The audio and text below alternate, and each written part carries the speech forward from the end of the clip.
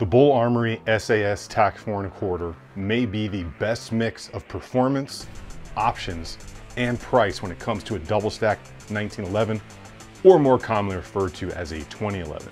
This new 2023 model has shaved approximately 6 ounces off of the weight, making it a little bit easier to carry around all day, even inside the waistband, while providing an ultra stable and smooth operation during rapid or slow fire. And it does all of this while coming in several $100s cheaper than its main competitors.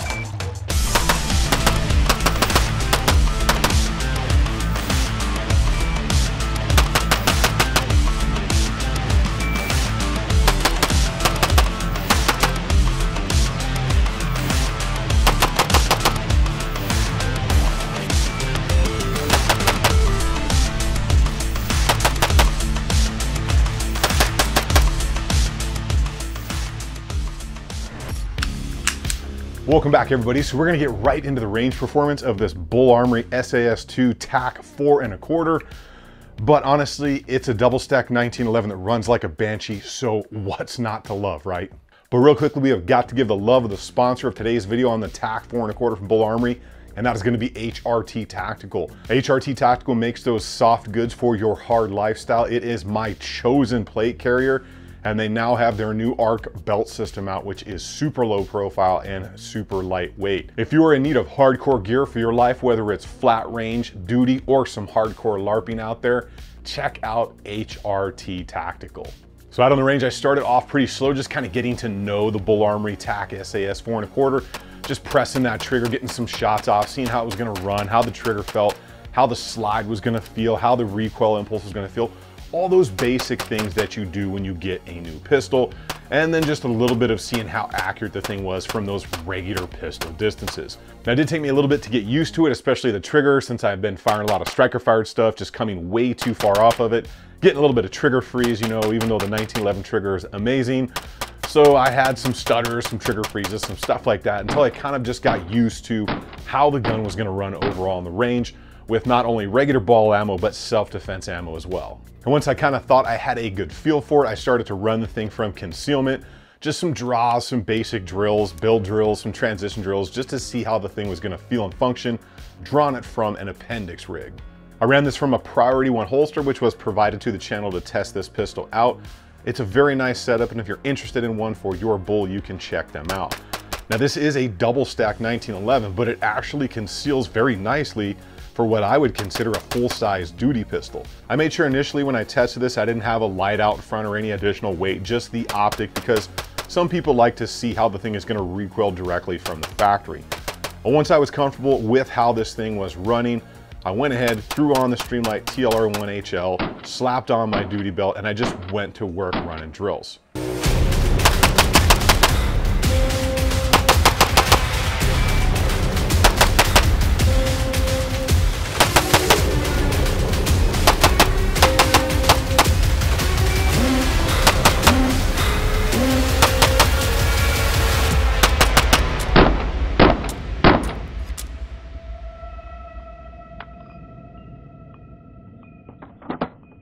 Now, I will say the recoil on this thing is extremely nice and controllable. That slide feels like it is on ball bearings, and the overall feel of the pistol in the hand during the cycle of operation was top notch.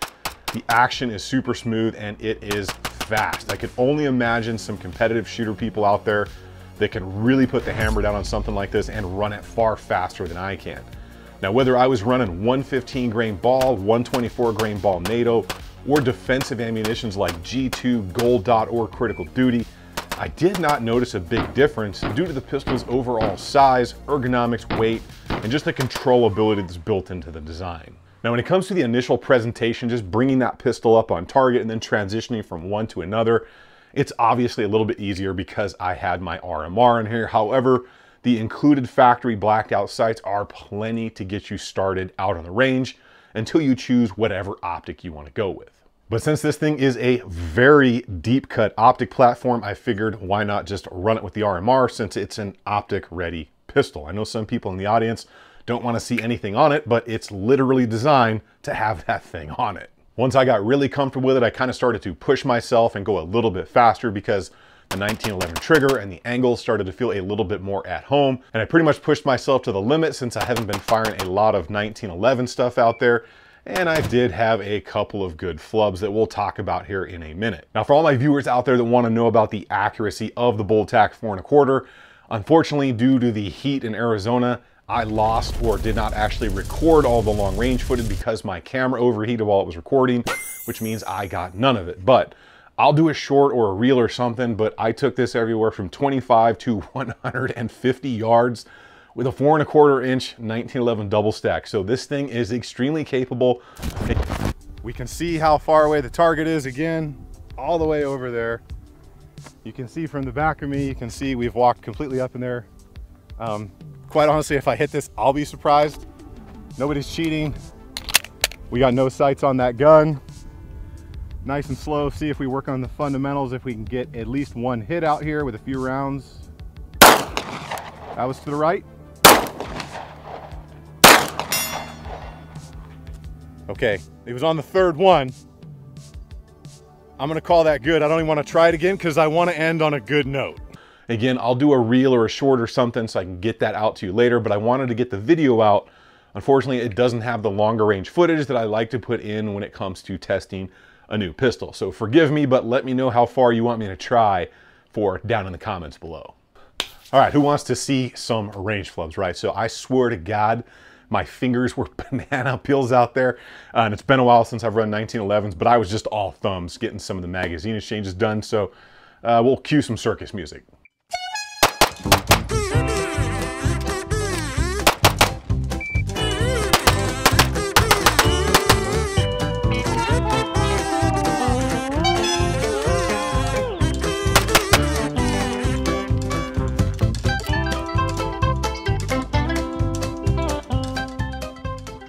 That's called a flip. But after that, I did redeem myself and got in a couple of really good ones as well.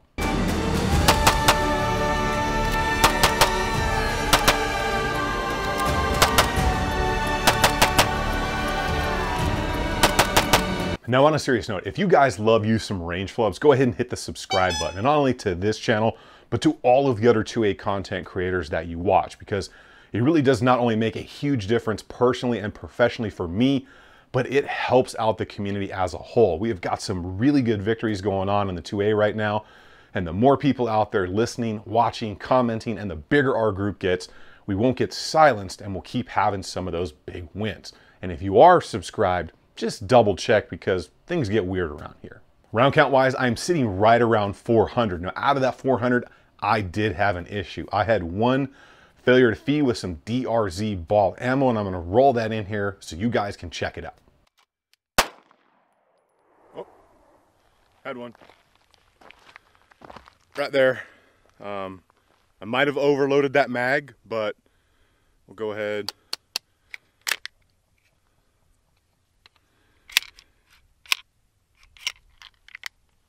Get rid of that round.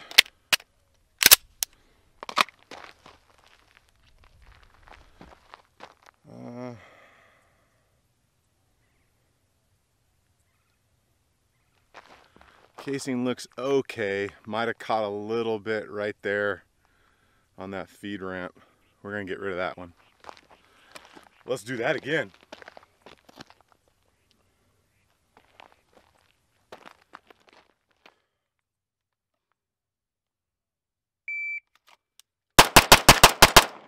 All right, so even though I have had several failures on that DRZ ammo lately, everything from bad primers to cases that were too long or too short, or bullets that were literally jammed into the casing already right out of the box, to me, that looked like a kind of a break-in tolerance stacking thing. What I mean by that is these mags were meant to hold 18 rounds. So if you go ahead and you load this thing and then you +1 that mag, jam it in there, it is super tight. So to me, when I pressed out and I ran that first shot, it looks like that was in the first, I think, 100 rounds, 150 rounds, maybe something like that. It just looked like it got stacked up on tolerances and that round didn't want to feed. Hit that feed ramp and kind of stuck.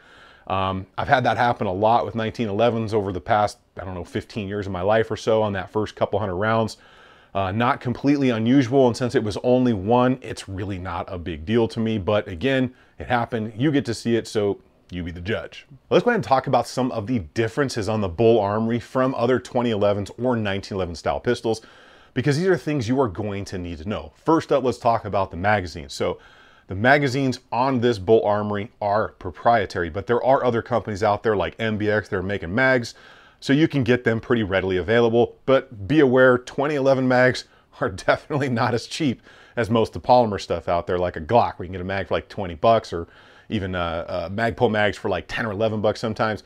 These things are gonna cost you like 70 to 90 bucks a piece. And when it comes to all of these differences, I was actually able to get on the phone with the people over at Bul Armory and ask them a lot of questions. And I mean like Bul Armory proper over in Israel, huge time difference, but I was able to get a lot of questions answered on why they did what they did with these pistols.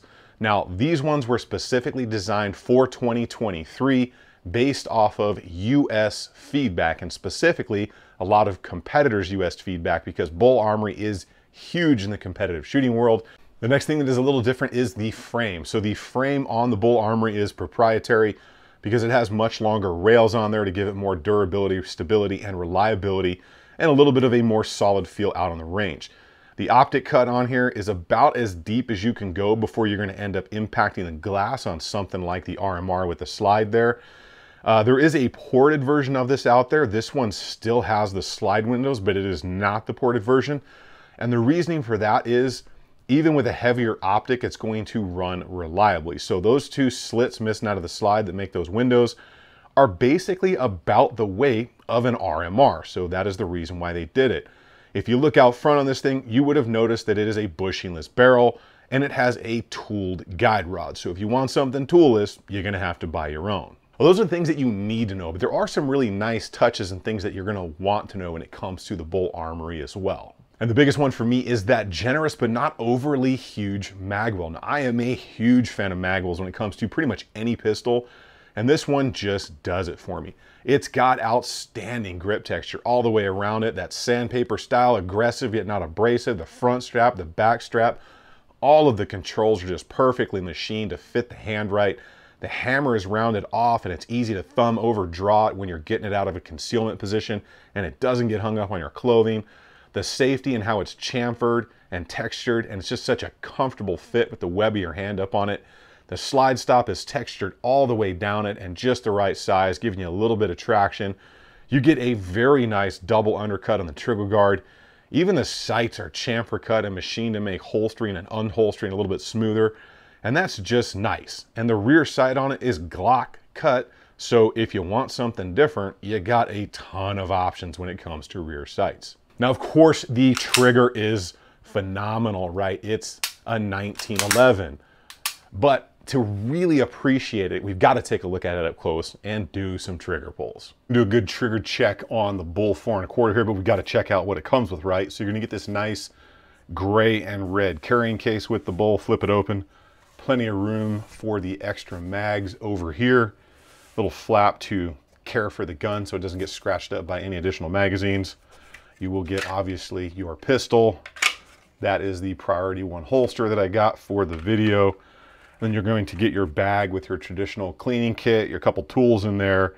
It's going to have your optic plate and the wrenches for that, and then your chamber flag, and then you can organize this bag however you wish. So we will go ahead and do away with this and move on with the video on this TAC 4 1/4, which you can see is just not only a heck of a good looking firearm, but just exceptionally well machined all the way around.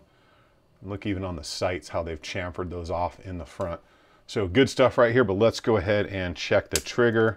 So your typical back strap safety and your little bit of mush on the 1911 trigger right there. So we'll take that off. There is your wall. And it's just a break. Absolutely fantastic how it feels. Pretty short reset right there, very tactile. There is some adjustment in here on this trigger, so overall it is just very well. Now they say 3 to 3.5 pounds here, so we're going to put that to the test. We're using the mechanical gauge because the electronic one just seems to be reading weird. Oh, I always do that when it comes to 1911. You got to hold that safety. Always do that. Okay, there is the brake.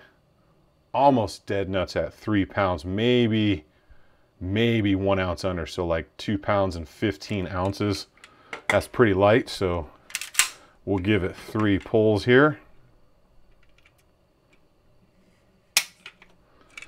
All right, so that one was dead nuts on 3 pounds right there. As long as we don't get anything weird, this will be the last one. All right, so right there, dead nuts at 3 pounds again. That is just an exceptional feeling trigger for what is a really well-priced double stack 1911 right there. All right, now for my people that need some of the specs, there are some things that are definitely important to know when it comes to the basic specs here. The frame is going to be forged aluminum. It's going to have a polymer lower grip module. That's how they get those big double stack mags in there. Stainless steel slide and barrel. The RMR plate is what you get with it right now, but they're offering other plates very soon if they're not already out. The unloaded weight is 27 ounces. It's a big hammer-fired gun, but that's not much heavier than, say, like a Glock 17. You got front and rear serration, texture all the way around it where you want it, multiple slot pick rail for all of your light, mini bayonet needs out front. And for the rest of my fans, the spec army out there that needs to hear that music, got something for you. Good stuff, right? So is there anything I would change on the Bul Armory? This is really going to be nitpicking, especially for the price point hard, but there are a couple of things that I would just love to see if it were actually possible. And the first thing is going to be, I would love to see a textured magazine release. The one that's on here is just slick side because it's got a threaded groove in it, so you can actually put an extended one on there. But I think it's really enough. I would just like to see a flat pad on there with some texture, and I think that would be good to go. The only other things I could beg for at this price point would be a flush fit crowned barrel. I think would just look beautiful. And then a toolless guide rod, so I don't have to use that little tool out on the range when I do something wrong to it. But really at the price point, I think this thing is like $17.60 as of today. That is a lot for the performance feel and the function of this thing, especially when you talk about ones that are outfitted just like this, are usually right around $2,500. So it's an exceptional value for what you're getting right out of the box. But nobody gets a pass on the channel, right? If there's something that I think could be a tiny bit better, I'm gonna nitpick a little bit, but that's really the best I got. So taking all of that stuff into account, I think the SAS2 TAC 4 1/4 from Bul Armory is about the most options and the most aggressive price for the performance you can really get without a company having to cut corners on either the manufacturing process, the materials, or just not fitting the thing properly, which if you do not fit a 1911 or a 2011 properly, it is not gonna function very well. Trust me, it's been tried by a lot of people and a lot of people have not gotten it right. However, Bul Armory killed it on this one. And one thing I can tell you for sure is this is gonna be staying in my collection for a very long time. Now make sure you tell me your thoughts down below, not only on the Bul Armory 4 1/4, but if you haven't seen that 3 1/4 ultralight, that thing was nasty. Make sure you subscribe, like, share, all that good stuff down below because it is a huge help to the channel. Massive thank you to all of my Patreons out there. You guys are such a huge support structure, and that big giveaway is going on right now. So if you're a Patreon, get over there and make sure you sign up for what you want because there's a lot of cool stuff. For the rest of you, keep doing it out on the range. Have some fun out there. Remember, if you stay ready, you ain't got to get ready. I will see you all on the next one.